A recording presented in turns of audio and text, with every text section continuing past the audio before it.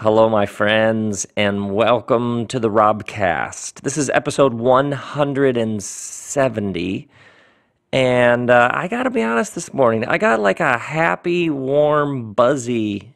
I kind of have a happy, warm, buzzy feeling all the time, but especially I have a morning after version this morning because my boy Pete Holmes and sweet lady Val got married last night, and it was in a vineyard. And they exchanged their vows under an oak tree, and I gave a wedding sermon, and then we danced, we boogied, and then there was an ice cream truck. Are you seriously? When an ice cream truck pulls up, you know this wedding has just gone to another level. So I got like that. So this morning, Kristen too, you know that feeling when you're like, your heart is overflowing and you have that warm, buzzy, good vibes feeling, but you're also moving a little slowly. Oh man, oh man, oh man. Speaking of that happy, buzzy feeling, next Largo show is November 18th, and I'll be doing a brief overview of everything. And I'm kind of mean that over the top, and I kind of mean no. I want to explain the whole thing. So that'll be November 18th. And then I was going to say like a week before that, middle of November, I'm going to be in Nashville because when I was on the Bible Belt tour this summer, I noticed how many people were trying to make sense of growth, change, waking up. All of these people everywhere I go are like, hey, wait, something's happening. What is happening here? Because the old thing isn't working and there's something new being birthed. And how do we talk about it? So I was like, I should come back to the heart of the South, Nashville, let's say.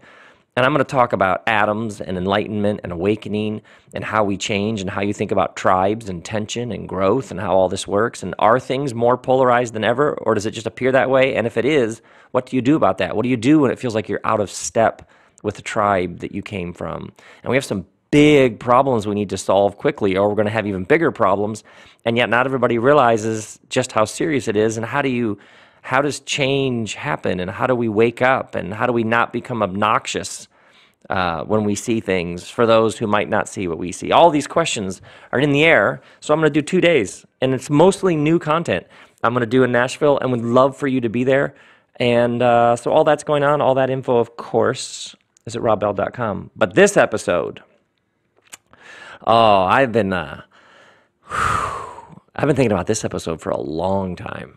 And what's really interesting is, to me, is the creative process, how things come to be, where ideas come from.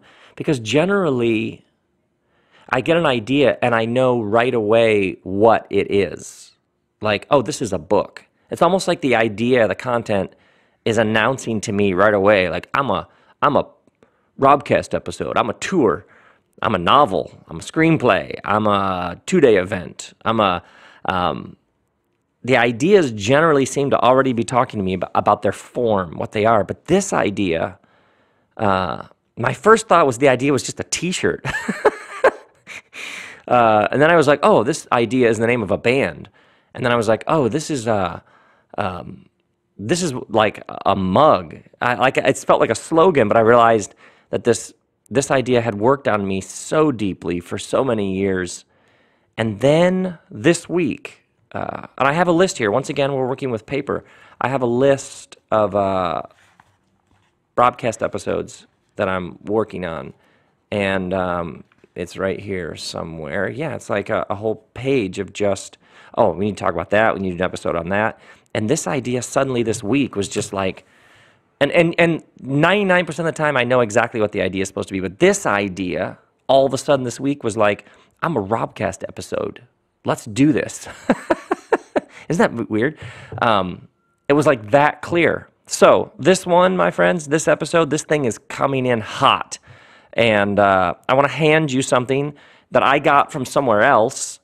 And I'm telling you, this thing, my goal by the end of the episode is whoever you're listening to this episode with, you're saying it to them, or the first person you run into after you see this, you tell them this. Because This one you can take with you wherever you go. Now, I got the phrase from a movie, from my favorite movie. So, to tell you about the movie, I first should probably tell you about my 5 favorite movies. I haven't really done lists on the RobCast before, but here we go. My 5 favorite movies, working up, of course, to my favorite movie, which will then lead us into what I want to talk about the rest of the episode. My 5 favorite movies, here we go. Number 5, Sing Street. Please tell me you've seen Sing Street. Come on. You know what? Pause the RobCast if you haven't. Pause this episode. Go watch Sing Street. Actually, go buy it. Buy the DVD and keep it next to your television. Yeah, just trust me. Okay, that's number 5, Sing Street. Number 4, favorite movie ever? La La Land. Obviously. And if you're like, yeah, but that opening scene on the freeway is totally over the top. That is just ridiculous. No, yeah, I'm going to agree with you on everything you're going to say about La La Land. I am going to agree with you. And then I'm going to say, and it's totally awesome. That movie, my family, we own that movie. Like, we literally bought the DVD and we watch it on a regular basis. That's the La La Land level around here. And they shot one of the scenes like right around the corner from our house, which I just realized is a joke in the movie that I just said to you seriously. But, I mean, seriously, it goes deep for me with that. Number 3, favorite movie ever, Ishtar. Now, I know some of you are like, he did not just say Ishtar, especially those of you who are well-versed in the history of film are like, he did not just say Ishtar. Yes, I just saw Ishtar. Ishtar, for those of you who don't go this deep in movie world, Ishtar was a movie that was made starring Warren Beatty and Dustin Hoffman, and they were like at peak power, and they made this big budget movie, and I believe it was North Africa, that bombed hard.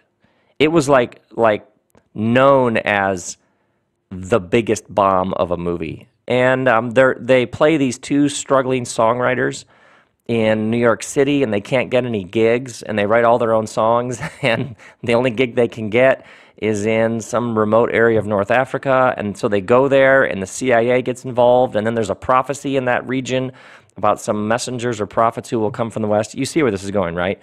But the songs, Saturday morning, the sound of your lawnmower, it touches my heart. I mean, the songs in this movie.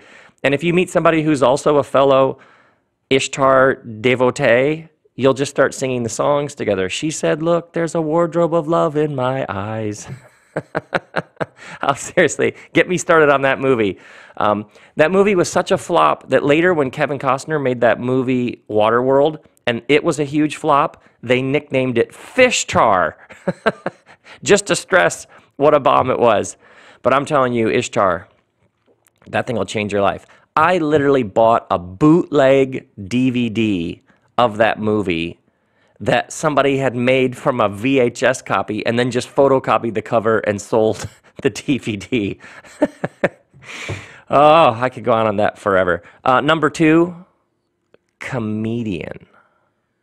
Have you seen the movie Comedian? This movie, Jerry Seinfeld finished his show, Seinfeld, and a while after the show was over, he starts going out at night in Manhattan and doing stand-up, starting from scratch with all new content. So there's some like late Friday night club packed with people just hearing whatever comedians, and then the host says, ladies and gentlemen, surprise guest tonight, Jerry Seinfeld. And then Jerry would go up, and you can imagine the crowds are like, what? How lucky? What? And here's the thing. At first, he starts with all new content, and some of the jokes like bomb. And literally, he gets heckled by the audience a number of times. A couple times, he just seizes up. He doesn't know what like the punchline is. And he just sort of pauses, and then he has these little notes on his stool that he breaks up on stage with him that are like his, like the jokes that he sort of jotted down, and he has to like look at his notes. It's so awkward that it's awesome. And then he's like, what? And literally to one crowd, he says, I had a television show. I made it. I made a lot of money. Why am I here with you? Why am I doing this? And so a film crew follows him as he essentially asks all these questions, like, why am I going out and doing this difficult thing? I don't have to be doing this. And every single person I've recommended that movie to a person, they talk about how convicting, how revealing, because it's about what are you here to do? And if you did have all your bills paid forever, what would you do? And would you go back out and keep doing the thing that you're doing? I mean, that movie, Comedian, I'm telling you. And then, number one favorite movie ever, Chariots of Fire. Come on. And some of you right now, you're already singing that. Remember that song? Those dudes in sort of those cut-off pajamas running down the beach? Da, da, da, da, da, da. You know what I'm talking about? You're already hearing that. That movie, I think it came out when I was like 9. And it's sort of, it's a little sentimental, and I know that you're already pictured, if you've seen the movie, that scene where he's like, when I run, I feel his pleasure. You're already mocking me. I get it. I don't care. I'm in all the way on that movie. And you're like, yeah, but it's kind of over the top and some of the religious stuff. I don't care. I don't care. That movie, whew. Now, in the movie, there's a guy who has some religious convictions. He's from a very, very strict, conservative, religious background, and he gets to the Olympics, but the race that he's going to race in is on a Sunday, and he won't race on the Sunday because of his religion, and he's a man of principle, and so I know you're thinking, it sounds a little heavy-handed. No, stay with me here. So there's the sort of leaders of the British Olympic group, and they don't know what to do because their star athlete won't run on a Sunday, but another one of the runners, he gets a medal. So there's this reception cocktail party, and the other runner goes in to meet with sort of the head honchos, and he says, okay, here's the deal. I know you got a problem, but how about this? I already got a medal, so my next race, I don't need to run in it because I already got a medal, and it's not on a Sunday, so have Eric Little run in my place in this other race, and that'll solve your problem. I'll already have my medal, and then he can race, and I get to watch him run, and it's not on a Sunday, and everything's good. And there's an old gentleman, Lord Cadogan. He's got his sort of jutting, his chin juts out, and he's staring straight ahead, and he says, that's a decision for the committee. And then Lord Birkenhead says, we are the committee. Raise your glasses. So good. That's a decision for the committee. We are the committee. And you don't say it like it's a question, like, we're the committee? No. And it's not this like heavy-handed, over-the-top judgment, like, we're the committee, deal with it. It's like this convicted, grounded, sure and certain, we're the committee. You say it with weight. You say it with a certain timbre in your voice. You say it with some gravitas. We are the committee. Because Cadogan's essentially like, well, that's an interesting idea. That would solve our problem with the runner and something and all that. But, that's a decision for the committee. And then Birkenhead's like, yeah, but we are the committee. We're the ones who decide. Let's do it. My friends, how many times have you been searching for that which you already possess?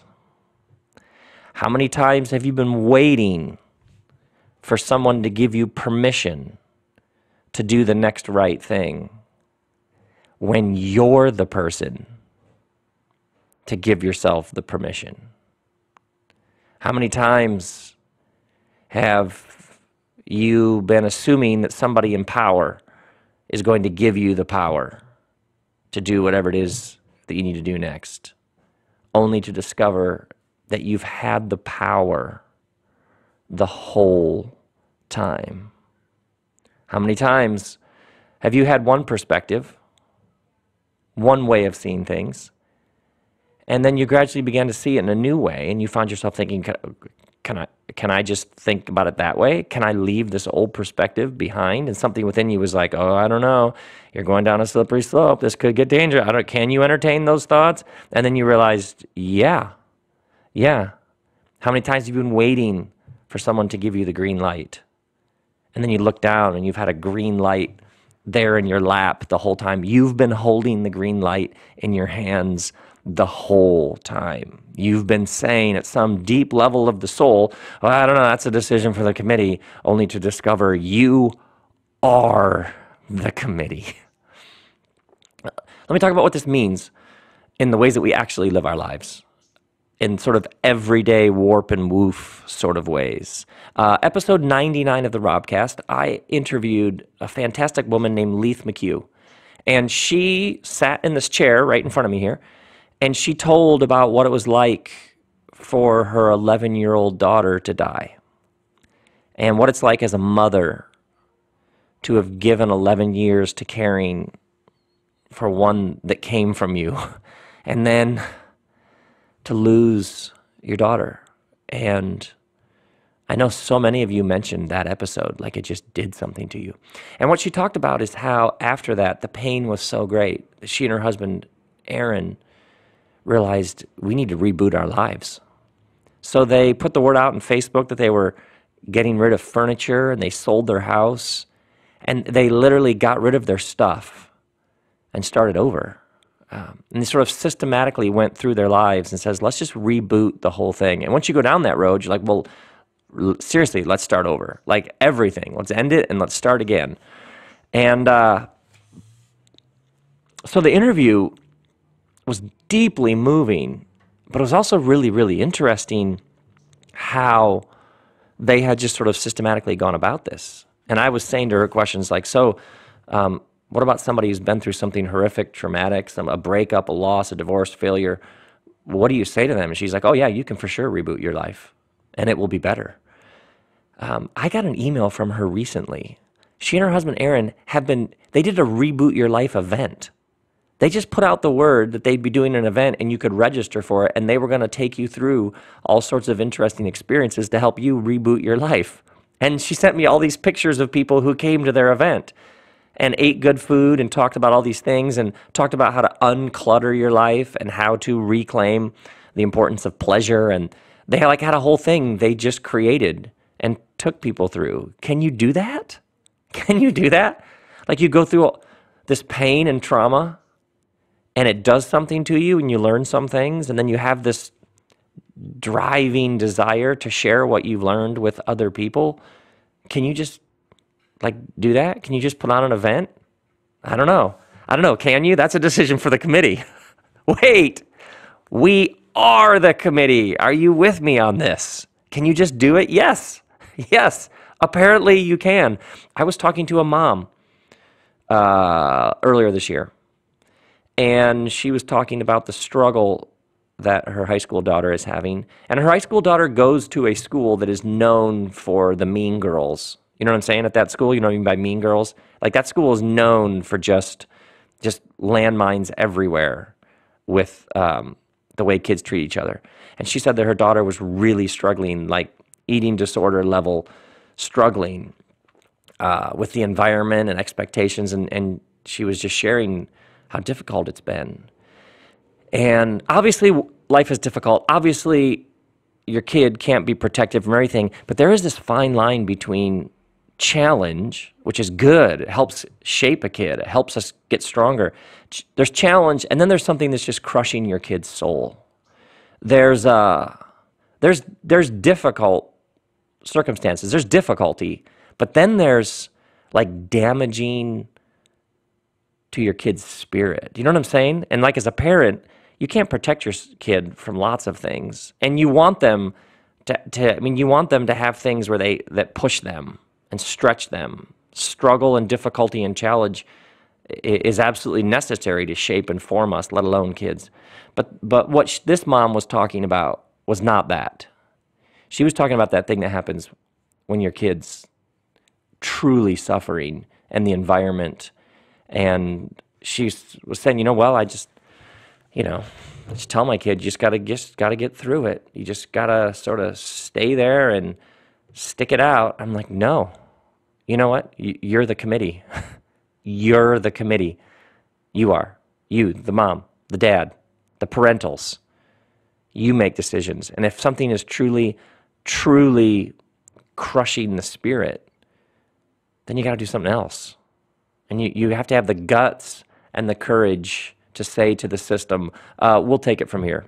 This isn't working. You are the committee. Those of you parents, so you have this kid, you have that kid, and it's like you have this parent gut that's telling you that this particular path the kid is on isn't right for this kid at this time. And yet there's this dominant system that's saying, yeah, this is normal. This is just what you do. And the question begins to arise, maybe we should take our kid out.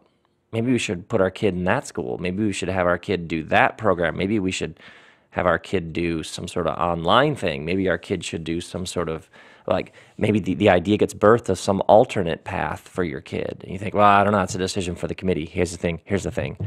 You are the committee. Or the number of people I meet who are looking for spiritual community, looking for a tribe, a new tribe that they can grow and they can give and they can serve and they can learn with and they can eat with and laugh with and dance with. And they're like they're looking around trying to find this new community. They're waiting around for someone else to start it. Here's the thing. There is no committee. Why? Because you're the committee. Yeah. And you're like, why doesn't somebody, and the idea said, well, maybe we should just start something in our backyard. Maybe we should start something in the living room. Maybe we should get some other people together and we should just rent a little space and we should just try some stuff. We should just have it as a giant experiment. And you're thinking, well, can we do that? I don't know. That's a decision for the committee. Wait. We are the committee. Or, and the one I've seen so much is with boundaries. You've got some interactions that are toxic, that drain you, that are destructive, and yet you have this sense of duty and obligation, like, well, but we're supposed to. Thanksgiving's coming up. And you're like, well, we're supposed to just sit there and take it for 7 hours because, the pecan pie will be worth it. Hold on. If it's not a healthy environment, if you're going to spend the next 2 weeks detoxing, then you need to set up boundaries. You need to limit your interactions. And if you're thinking, well, I don't know if we can do that. I mean, could we just say we're only coming for an hour? Could we just say we'll be here for that, but we're not going to be coming around for that? Can you do that? Can you do that? That sounds like a decision for the committee. Yeah, it is. And you're the committee. You're the committee. See, oftentimes we end up with this low-level bitterness and anger, this passive resignation. I guess this is just how it is. And we point to these other people and how much they're the problem. But the problem is we haven't owned our own power. We're still blaming it on the committee. When we're the committee, we decide. So part of it is owning your own power and your own strength and your life and the goodness and rightness of what you're here to do. See, neighborhoods, families, family systems, extended families, tribes, workplaces, industries, communities, faith communities, nonprofits, businesses develop a center of gravity of consciousness, a dominant way of thinking, a dominant consciousness, how things are done, groupthink, party line. Well, this is how it's done here. And what happens in the course of life is new life gets birthed within you. Spirit is on the move. And sometimes it builds up over time, but oftentimes it's instantaneous. You realize you don't see it that way anymore. You don't see things the way you used to, the way many of the people around you still see them. Things are bigger, wider, more risky, more beautiful, more expansive, more complex, more ambiguous. They're pulsing with more life. They've got more heat around them. Whatever it is more life, because that's how spirit works. Spirit draws you into greater and greater life. And here's the thing. Spirit isn't intimidated by form. Spirit doesn't say, well, there's all this new life in that direction, but you're right, that would be breaking some rules, so we probably shouldn't do that. Spirit doesn't care.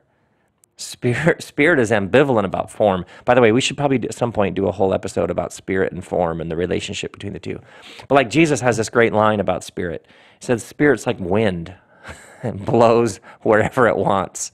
And the reason why I'm laughing is, how fantastic is that as a metaphor, right? Put that on your doctrinal statement. Oh, it's like the wind. It's as if Jesus says, I don't exactly understand why we wake up the way that we do. I don't exactly understand why people are given vision and direction and passion for things. That doesn't always make sense. Yeah, you can't explain how it works. Think about your own growth. Think about the things that you've seen that changed everything for you. Think about the moments when you moved into greater compassion, maturity, depth. Were they planned? Was it part of a 7-step technique? I don't know, you met this person, you were dancing at this thing, you ate this meal with this person, you read this book, this thing fell out of the sky, you saw a bird there, your dog did this, your kid did this, you went to work and had that experience, and suddenly you're like, oh my word, there's no going back, now I got to go this way, right? That's how it works at some level. New life gets birthed, and new life is rarely respective of the forms, because the forms are organized around the previous chapters. That worked earlier, and it's not necessarily right and wrong, it's earlier and later. Earlier, when I saw the world that way, the way that I'd arranged my life, the form, was congruent with spirit. But then I saw something new. Then I came across a new idea. Then I interacted with somebody who helped me see things in a whole new way. And so now you're going to have to rearrange the forms to keep up with spirit. Are you with me on this? We're going to have to spend our time differently. We're going to have to give energy to different things because now we think about things in different ways. And when this begins to happen, what often happens is all sorts of assumptions are revealed that you didn't previously know were assumptions that you had. They get exposed. You suddenly realize, oh, wait, you're right. I was assuming that these were the rules. And now I find myself challenging the rules. Because to be true to Spirit's guidance, to the thing the divine is doing here, to where I know the life is, because we always go where the life is. Foundational rule of the whole thing. You go where the life is, and the life is in this direction. And if I go in this direction, I'm going to have to challenge a number of assumptions that I've been living according to because tribes, family systems, communities, businesses, industries generally have a dominant center of gravity of consciousness that says this is how things are done. And when you wake up, and when spirit is on move and you are following spirit, you realize, oh, there are a bunch of rules here that no longer apply. Now, let me give you an incredibly trivial example, because sometimes a ridiculous example can help us see it, and then we begin to see it at all sorts of other levels. About a year ago, I realized that I'm happiest when I'm outside. That the more hours a day that I spend outside, the better my life is. So I started going through my day and things that I do thinking, well, could I do that outside? Could I do that outside? Like, for example, email. I have a computer at a desk in the back house here that I'm at right now, and that's where I would do email. I was like, wait, but if I had a laptop, I could sit outside and do email. So I started doing email outside. And I'm laughing because this example is so ridiculous. But I literally was like, wait, I guess I've always thought that you do your work. I have been operating under the assumption that you work indoors at a desk. But I could work outdoors in a chair. Maybe I could put a desk outside. Look at me now. I'm getting crazy now. Wait, stop it, Rob. Whoa there, dude. But just this one realization a year ago at the age of whatever I was, 40-something, 46. I'm like, I am now going to try and I'm going to organize my day around spending as much of the day as possible outside. That will be the new measure of a day. How much time do we spend outside? And I'm telling you, we're a year in. It's fantastic. Just fantastic. Now, once again, completely ridiculous example. But this is what happens. You suddenly realize that there was an assumption there that you no longer need to live according to. And this can happen with issues of duty and responsibility. Well, it's just something we have to do. Why? Why? And if it is a true responsibility, if it is a duty in the highest, most honorable, dignified sense of duty, then you will not go into it passively dragging your feet like I guess we're supposed to. You will go into it with, this is the right thing to do here. Why? Because the committee decided. And who is the committee? We are the committee. So sometimes you'll meet people who say, well, that's nice, but I have all these obligations. You would not talk about them that way if they were actually obligations. You would say, oh no, I have some things that I am committed to because they are the right thing to do. And if I don't do them, it would diminish me as a person. You see the difference there? So oftentimes people have passively resigned themselves to things instead of actively making peace with them. This happened. This is the right response to it. So now I'm committed, and I will be doing this for the next while, whatever it is, because it's the right thing to do, and it is what is demanded of me, and I will say a big giant yes, actively, because the committee has decided so. Yes, it's the move from disempowerment to empowerment. And here's the thing about disempowerment. Disempowerment always has an underbelly of despair. Despair is always lurking on the underbelly of disempowerment. I guess this is just how it is. Well, it's not like you can change it. This is just my lot in life. This is just how the dice were rolled. No. The move here is from disempowered to empowered. Even if it's something that happened to you that's beyond your control, you still respond to it with, and now I must respond, and here's how I will respond, because I decide, and this is what I've decided is the right thing to do. You have more power than you realize.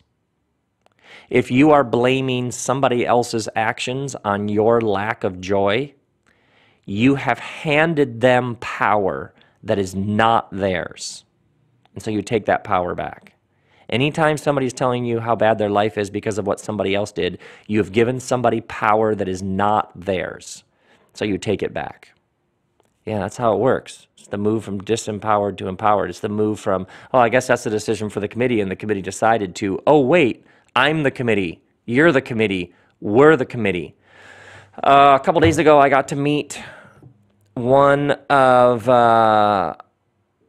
my three favorite comedians. There's a whole nother episode, my list of favorite comedians. But one of my three favorite comedians who has shaped me in innumerable ways is Eddie Izzard. And those of you who are Eddie Izzard fans, you're like, oh yeah, I see it now. But I got to hang out with Eddie Izzard, which of course was just amazing. But Eddie was doing this show around his new book. And so he was showing some pictures from his childhood, and he was taking questions from the audience. And so he would be showing pictures, doing like sort of a life story thing, and then every once in a while they would put up like a Twitter question that had been sent in to him, and he would respond to the question sort of spontaneously. And towards the end of the show, up on the screen came a question that somebody had sent on Twitter, and the question was, are we fucked? That was the question.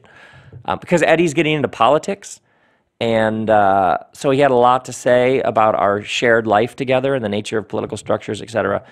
And when that screen came up, I was struck with the question, because that's a very real response to the world right now. Like, is it really going off the rails? will it just sort of right itself, or will we have a planet in a couple hundred years, in 100 years, in 50 years? What will our grandchildren actually inherit from us? I mean, those are real questions. And can the political process be rescued and redeemed and rejiggered and reshaped, or is it? So the question names a pain, an overwhelming disequilibrium that's in the air right now, a disillusionment, a cynicism. It names a despair, which I get it. You have to name it. But there's one response, which is, well, that's a question for the committee. You with me on that? Our life together, where things are headed, our care for the planet, how we treat immigrants, how we treat people who aren't like us, the widening gap between rich and poor. Yeah, what's going to happen? Where's it going to go? Will politics continue to be owned by corporate interests? Like, I don't know. That's a question for the committee. The committee will have to decide that. Oh, that's right. We are the committee. So I get the question, and the question is an important question to get that emotionally out and name it. But the answer is no, and the reason no is because we're the committee and we decide. You see how deep this goes? This works on an individual level. This goes all the way to a communal level, to a national level, to the body politic. We're the committee, and we get to decide. I started hearing the Jesus stories early, but one of the things that really struck me, and this is probably like high school, is I was so struck with when Jesus was asked a question, he responds with questions. Like, Rabbi, whatever, and he would just respond, well, how do you read it? How do you see it? How do you interpret it? What do you think? And this was at an adolescent, like, shaping, developmental moment for me. I remember it clicked for me. Oh, you like have to own this thing, your path, the way you see the world. How you spiritually walk through your life. That the last thing Jesus was doing is brainwashing. It's like this is like the opposite of brainwashing. This isn't, well, you're just supposed to think this, okay? Just be quiet and believe. It was, I don't know, what do you think? How do you see it? How do you read it? How do you interpret it? You're going to have to own this. You're going to have to own, I would add it this, you're going to have to own your own committiness. Yeah. And it's so easy to blame other people. It's so easy to push it off on someone else. But the invitation is to own it. Oh, I decide. I'm the committee. And I actually, when I think back over my life, it has been an unending series of moments when I realized that I had more power to shape things than I realized. I bet you a Christian would say something similar. That you are like, oh, no, this is just how it is. Like this is how the game is played, and then you realize, oh, unless we decide to play it differently. It's like you go, oh, well, these are the rules. And then all of a sudden you're like, wait, what about that rule? Look at that. That rule's a little wobbly. Do we really have to pay attention to that rule? Because it seems like this thing over here is actually the right path. That's actually what this moment demands. It's like you just never stop discovering that it's actually a much wider space than it often appears to be. It's like you realize, oh, that was narrow. Oh, good, this feels a little wider. Got a little more room to breathe. Oh, wait. It's like you just keep opening a door into a room, and that room is bigger. And then you're in that bigger room, like, oh, wow, there's like room to move and think, and you can sort of, and then you realize, oh, there's a door in the corner of this room, and you open that door, and that room is even bigger. That, my friends, is how it works. So the dude comes in to the Olympic leaders, and he says, oh, well, hey, actually, I've already got my medal. So why does just Eric run in my place? Because that race isn't on Sunday. And Cadigan is like, oh, that's a decision for the committee. Lord Birkenhead says we are the committee. So you, say it. Feel free right now, wherever you are. You're in traffic, roll the windows down. Say it. It's like a mantra. Seriously, if you're going to get a tattoo, how about you and your partner, you and your friends, we are the committee. Maybe you just got to go, I am the committee. If somebody has been, somebody's been pushing you around and been stepping all over your boundaries, somebody doesn't respect the dignity and honor that resides within you because you bear the divine image, and just lately, the idea has begun to float like a butterfly around your psyche of like, you know what, I don't have to take this. Could I just say to this person, no, you won't treat me like that? I don't know. Can you say that? I don't know. That's a decision for the committee. Ah, yes. You are the committee. I picture some parents who have a kid who that kid's path is just going to be unique. Let's be honest. That kid, making that kid go through the system is just going to crush that kid's unique vitality and spirit. And so you parents, you need to turn to each other. You need to say, we are the committee. Those of you in business who are like, there's got to be some better way to do this. This whole like sharks circling each other, everybody killing themselves, working all hours of the day and night. Come on, there's got to be some better way to do this. You're like, well, man, maybe we could dream it all up again. Yeah, you could. You could do that because you're the committee. That's how it works. That is how it works, my friends.